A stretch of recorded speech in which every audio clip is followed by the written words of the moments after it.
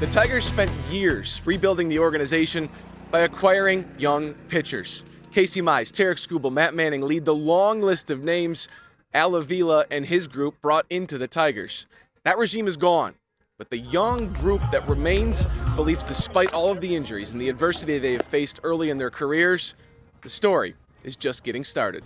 I think what we realize right now is that it's a short window for our age group. So it's like, you know, a lot of people can be gone, but a lot of new people can come in. But, you know, if we want to do it all together, it's got to be sooner rather than later. It's definitely tough. I'm not going to say it's easy, but, you know, I'm enjoying the growth and the progressions, and, you know, I'm just going to continue to keep trying to get better and come back an even better player. Casey Mize will miss most of or all of the 2023 season after undergoing Tommy John surgery.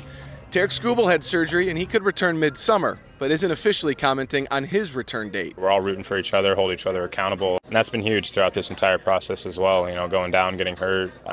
You know, there were some injuries last year. That's just part of the game.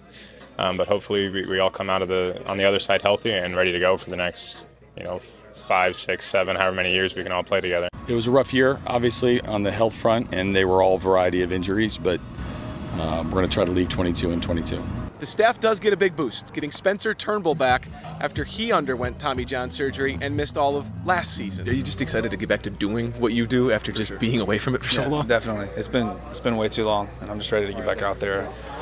Like I said, this has been way longer of an off time than I thought it would be, but it's definitely been a good learning experience. Reignited some fire and some passion in me for the game, for sure. The talent is here for sure. Like, we got a lot of really good arms. So in terms of potential, I think it's trust the process a little bit, and I think Tiger fans will be happy. Matt Manning says the group continues to watch one another, whether it's with the Tigers or if it's in the minors, and they believe through this rehab process that they can all get back to the major leagues and find the success the Tigers organization, the fans, and the group of pitchers themselves want so badly. In Lakeland with the Tigers, Brad Galli, 7 Action Sports.